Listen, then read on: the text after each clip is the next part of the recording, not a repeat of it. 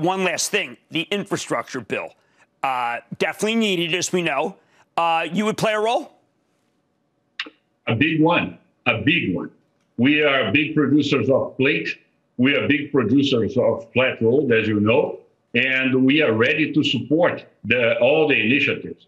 We also believe that at this point in time, there is nothing that could preclude us to continue to grow this business here in the United States organically, in an environmentally friendly fashion.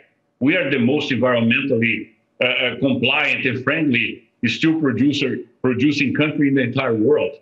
So producing steel in the United States in companies like Cleveland-Cliffs or Nucor, it's great for the environment.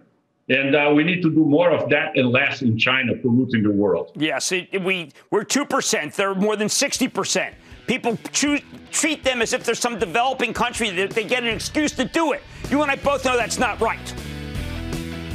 All right. Don't miss a second of Mad Money. Follow @JimCramer on Twitter. Have a question? Tweet Kramer. #MadTweets. Send Jim an email to madmoney@cnbc.com or give us a call at 1-800-743-CNBC. Miss something? Head to madmoney.cnbc.com. Shepard Smith here. Thanks for watching CNBC on YouTube.